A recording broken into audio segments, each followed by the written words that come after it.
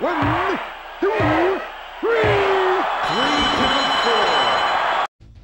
Hello, I am Be Better Gamer. Welcome to Be Better Gamer Wrestling. This channel is dedicated and focused on wrestling video games, my love for wrestling video games. Today I am going to be playing Virtual Pro Wrestling 2, but I'm not just going to be playing Virtual Pro Wrestling 2. I'm going to be showing you a created wrestler of Sting, a CAW, if you will, of Sting. This is my CAW of Sting. Very easy to make, very simple to make because half the work is done for you. All his moves I pulled from WCW NW Revenge. I based his look on early 90s Sting, obviously with the face paint. Based his look on his matches in Japan. So I'm going to talk about that in a little bit, but first let me show you about the CAW. So one of the cool things about making Sting in Virtual Pro Wrestling 2 is they did something in Virtual Pro Wrestling 2 you can't find in No Mercy or the other games, where you can give them voices. So here, if you listen, you hear that? That's Sting's woo that he does in WCW NW Revenge. It's here. You can use that voice. So there it is, an alternate B voice. Alternate A is the voice they use when they do striking. And here are the parameters and fighting style and all that stuff. Obviously it's in Japanese, so if you look in the description below, you'll see a link to my full CAW. It's typed up nice and neat in a little Google Docs format, Google spreadsheet I should say. And again, the moves are all pulled from Virtual Pro Wrestling 2. I still gave him the Scorpion Deathlock just because, you know, why not? It's a fun move to do. But another neat thing about Virtual Pro Wrestling 2 that didn't make it into WWF No Mercy is the front special, where you can slam them down in like a sidewalk slam, and then you can lock on, it'll automatically go into your ground submission. And here you can put the Scorpion Deathlock as a basic ground submission. So that's cool.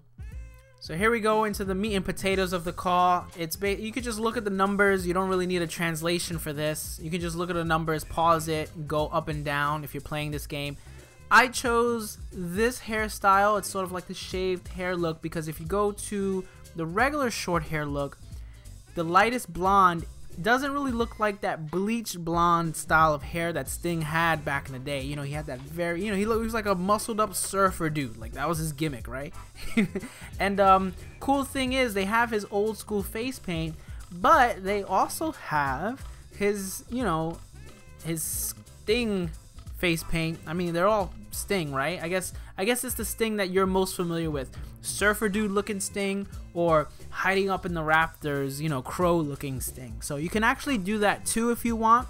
I'm just showing you here. Again, I based my Sting on early Sting of the, like, you know, the Wrestle Kingdom match, not the Wrestle Kingdom, but the Tokyo Dome show matches and the other matches he had in Japan in the early 90s. And again, I'll talk about that in a bit.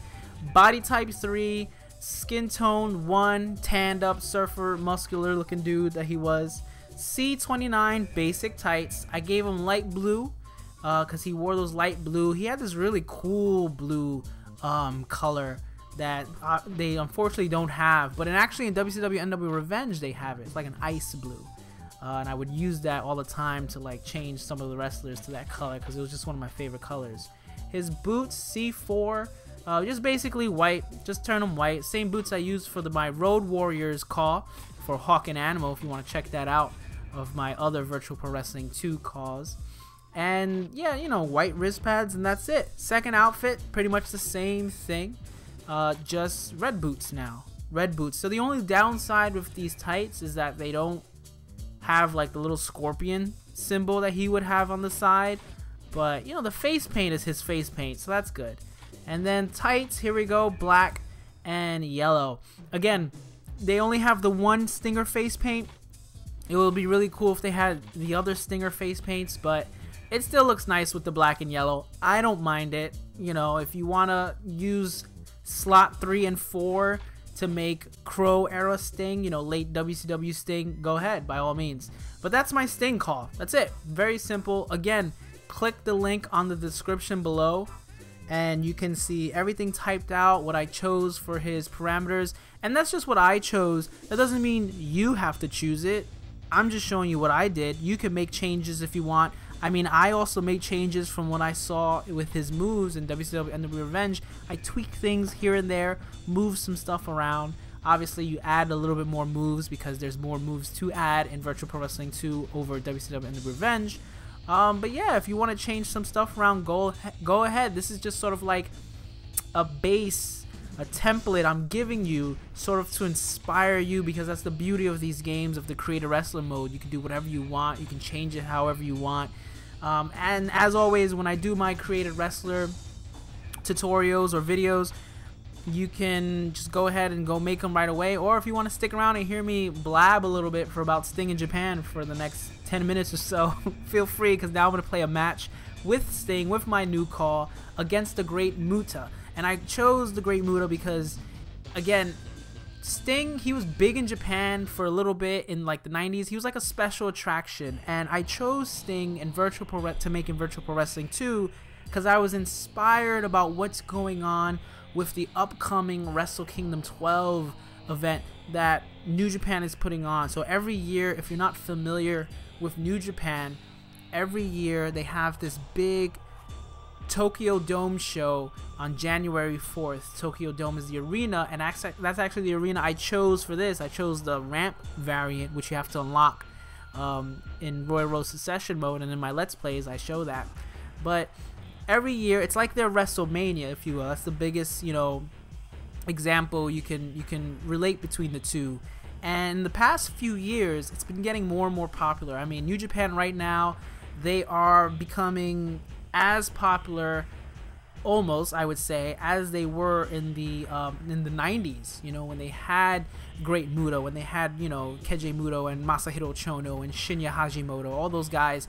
Jushin Thunder Liger, you know, at his, you know, and not at his prime. I mean, Jushin Thunder Liger was good for like 10 years, but in the earliest version of what is now known as Wrestle Kingdom, it was just the January 4 Tokyo Dome show. And the very first Tokyo Dome show took place in 1992, right? Yeah, 1992. I had to hesitate a little bit because I think the inspiration for the January Tokyo Dome show came from the previous year. In March, they had a super show at Tokyo Dome, and it was WCW New Japan Super Show, right? So it was WCW wrestlers, New Japan wrestlers coming together for this big event in March of 1991, and I think that's what inspired them to keep going. In the next few years, they would work with WCW, then after that, New Japan would be completely on their own, but they would still be doing the January 4 Tokyo Dome show.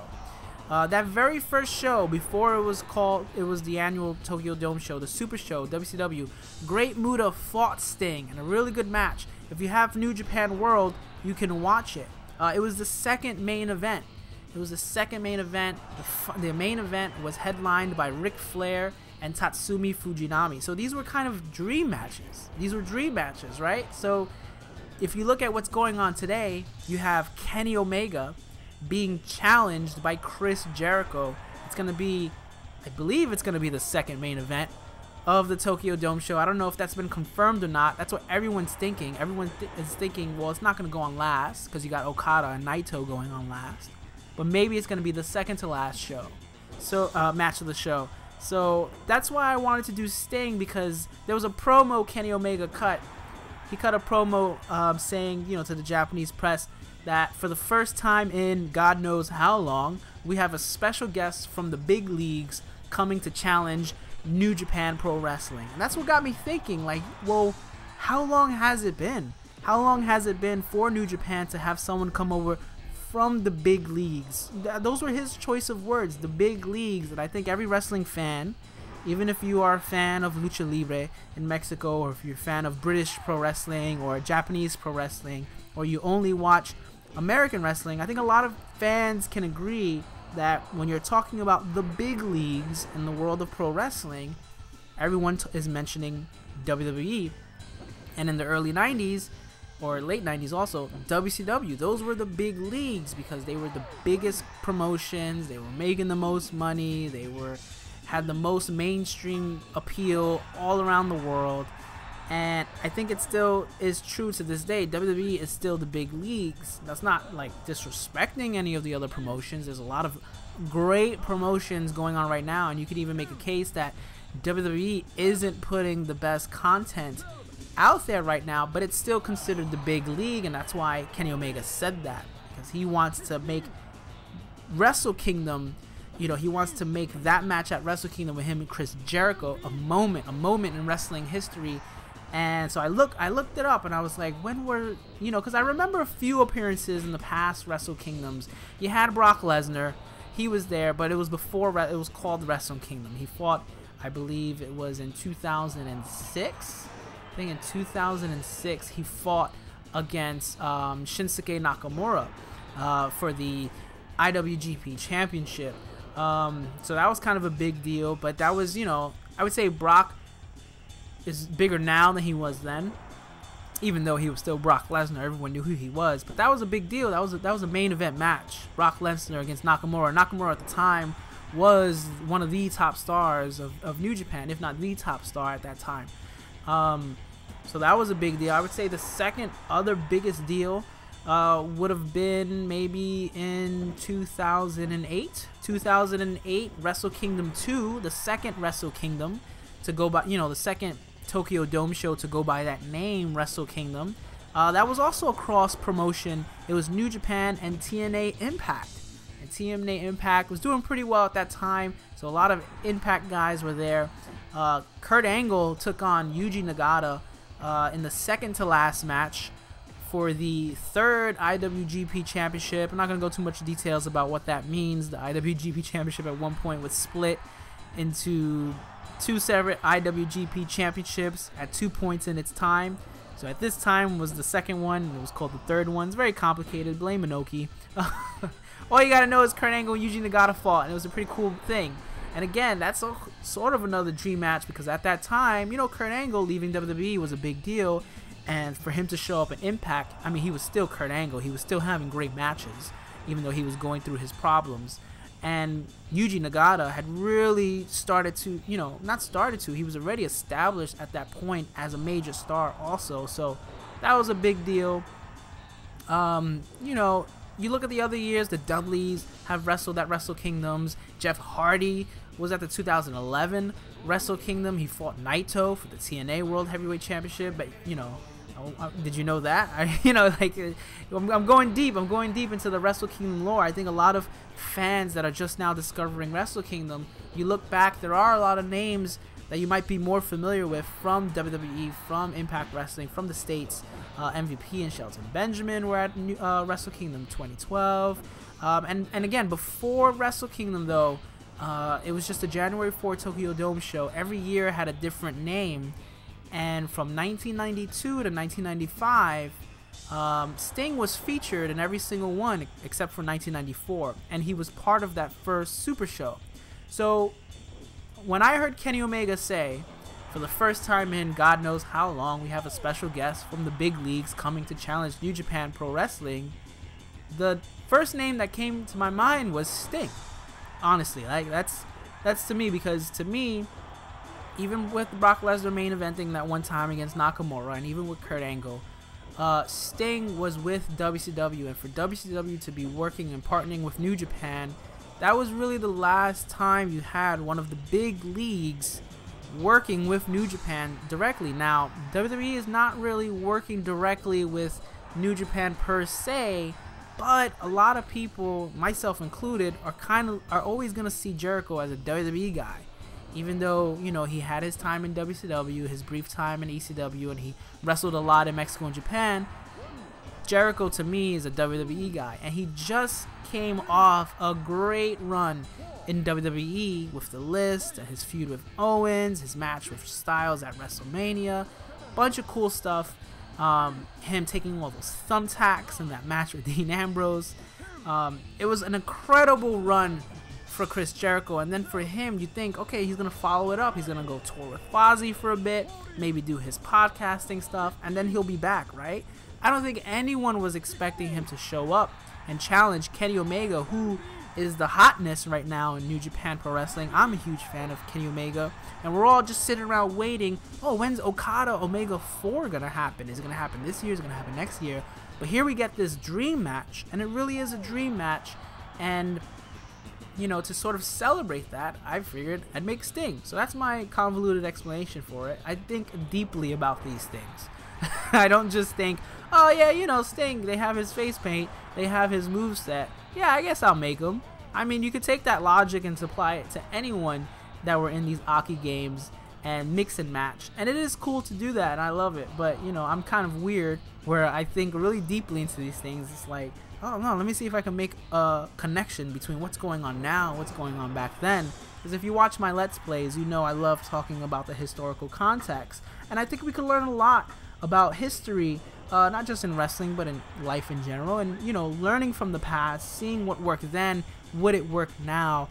I think you look at something like Muta versus Sting, that was a big deal back then. And you might not be familiar with it unless you were familiar with watching the great Muta wrestle in WCW. I mean, even at one time he was NWA champion.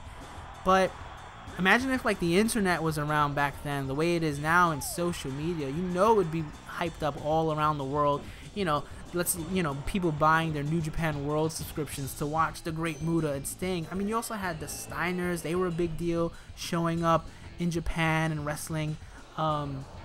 You know, Sting, when he fought Great Muta the first year, and then at the very first Tokyo Dome show on January 4th, it was Sting and Muta against the Steiners. You also had Lex Luger facing Masahiro Chono for the WCW Championship. I mean, that's crazy. Like that. I mean, you look at today's standards. Imagine, I mean, Ring of Honor, they work with New Japan and they defend their championships over there. But again, big leagues, that's Kenny Omega's words, you know, big leagues, WWE, that's who he's talking about. Imagine if a WWE champion were to defend his title over in New Japan. That hasn't happened since, you know, the very few first Tokyo Dome shows. In 1993, Sting fought Hiroshi Hase. That was a really good match, really cool match. In 1994, Sting wasn't on the card. It was no longer called the Super Show by that point. It was 1994 Battlefield at the Tokyo Dome show. Hulk Hogan was on that card. Now, that's another example, I would say, of someone who, you know, Hulk Hogan then was even more so in sort of the position Jericho is now, except Jericho can't go from WWE to WCW, and that's exactly what was going on in 94. Hulk Hogan appeared at the Tokyo Dome show. He fought Tatsumi Fujinami because this was right when he was transitioning from WWF to WCW. Like, how cool is that? So you get to see this match happens one time, one night only. Hulk Hogan, this big WWF star, faces Tatsumi Fujinami, and then gone, boom, he goes to WCW, and then, you know, obviously the rest is history with that. So that's another good example, something similar to what's going on right now with Kenny Omega and Jericho. In 1995, you had Sting come back, and he was involved in this weird four-man tournament called the Final Countdown BVD tournament that took place at the Tokyo Dome show. But basically, it was to get Sting and Inoki in the finals, and you had Sting versus Antonio Inoki. Inoki was way past his prime at that point, but you know, it was a cool thing to see. You know, you talk about dream matches. Sting's name, you know, was coming up a few years ago when he came back to WWE. Well, not came back to WWE, but showed up in WWE for the first time. And everyone was like, dream match, Sting Undertaker, dream match, Sting and Cena. And unfortunately, his career was cut short in WWE because of injury. But, you know, we got Sting Triple H at Mania, and then we got Sting and Rollins. Like, I think that's so cool. I think it's amazing that we live in a day and age where something like this is happening now.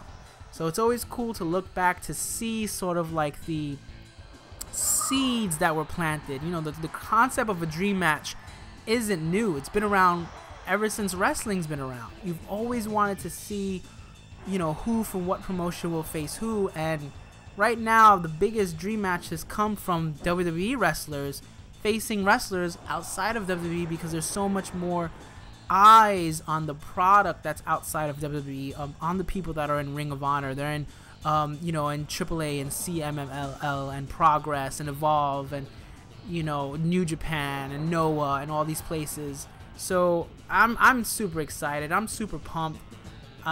Kind of want Jericho to win, not gonna lie, but I'll get more into that later. But this was just the first, this CAW video of me making Sting and talking about this. It's just the first taste of a lot of the content I got coming up for my channel with the Virtual Pro Wrestling 2 videos. I'm gonna be doing a lot of talking about Wrestle Kingdom and coming up, and the next few CAWs I have are gonna be sort of loosely tied again to the history of Wrestle Kingdom. And so I decided to start with Sting as the first one because, you know, his history is a little bit shorter than a lot of the other guys I have planned. But he's also probably the easiest guy to make in Virtual Pro Wrestling 2 because, again, they have his face paint, you got his moves, you know, everything's in here that you need to make Sting. So why not make Sting? Go ahead and make Sting like I did. This match is going on way longer than I anticipated when I was recording it. Full disclosure, I had to do it several times over because I thought something was wrong. I thought I maybe had the wrong settings on. Great Muta would not tap out. I keep throwing him the Scorpion Deathlock, you know, and he just doesn't tap out. But, you know, I'll get there eventually. Now he's making the comeback. Now he's got his special. Now I'm worried. It's like, am I going to have to record this all over again? I'm not backing down, though. I'm not afraid of Muta. Oh, another thing I forgot to mention with Sting. So I chose the Tokyo Dome ramp because there's another infamous match that Sting had in Japan with Rick Rude, where they fought for the WCW International title at Wrestling Dontaku on May 1994. And it's infamous because it was the ramp on the Tokyo Dome, which was always really neat to see. And the match started out early. They were out fighting on the ramp, and then they went to the outside floor. And the way the ring used to be set up back then on the outside floor, they used to have this like step off, I guess you would say, from one part of the floor to the other. And Rick Rude took a dive from Sting. Sting dived to him to the outside, and he landed on his back, like right on the middle of the edge of that. And he injured his back during that match, right in the opening minutes. And it would be a career-ending injury. It was such a bad, I think maybe he broke it or severely injured it during that match. But he kept on in the match. And if you watch that match, it's not a short match. It's a pretty long match. I think they go about like 12-15 minutes. And he's fighting it with this injured back, and you can't tell. You can't tell. Like when he first got hit, you could see like, oh man, he's down for a little bit. He's not moving. But then he gets up. He powers through it. He takes like a suplex onto the ramp after that. Like it's crazy. Rick Rude's amazing. That's another guy I gotta make in this game because he's got a small history with Japan, and a lot of important stuff happened with Rick Rude there. And then I could do Rick Rude and Sting and maybe talk about that match and Rick Rude's legacy. But there you go. Finally got Great Muta to tap. So I hope, if you're still here, I hope you enjoyed this. I hope you enjoyed this video. Let me know what you think of the Sting creation.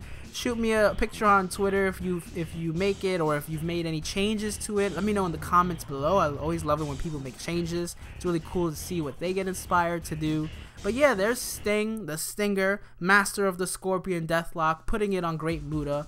Very excited about the upcoming Dream match. Sting, you know, there's still a bunch of Dream matches I wish Sting could be a part of, but unfortunately, you know, at least we're getting Jericho and Omega. So thank you for watching. Once again, I am Be Better Gamer.